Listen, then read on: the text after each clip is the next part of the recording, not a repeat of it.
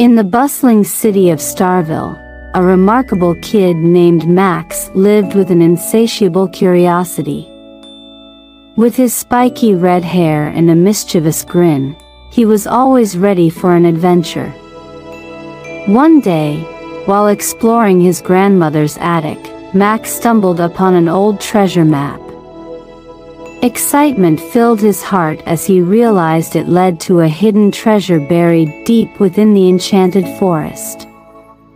With map in hand, Max embarked on a thrilling quest.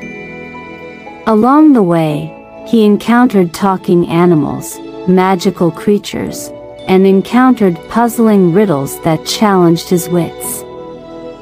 Max formed an unlikely team with Clara, a clever squirrel, and Leo, a brave fox. Together, they overcame obstacles, deciphered clues, and forged a bond that would last a lifetime. As they ventured deeper into the forest, Max and his friends encountered perilous traps and encountered a formidable guardian protecting the treasure. But with bravery and quick thinking, they triumphed over adversity.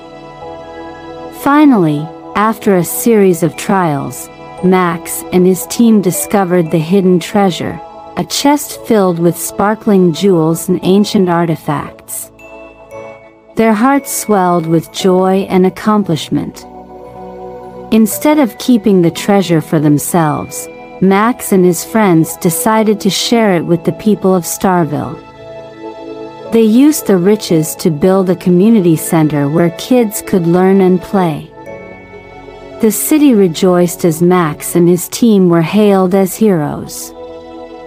The children of Starville flocked to the new community center, grateful for the kindness and generosity of their newfound friends. From that day forward, Max continued to seek new adventures, exploring the world with an open mind and a compassionate heart. His story inspired other kids to embrace curiosity and make a difference in their own way. And so, in the city of Starville, Max's name became synonymous with bravery and kindness. His tale was passed down through generations, reminding children that with courage and friendship, they could unlock the greatest treasures life had to offer. The end.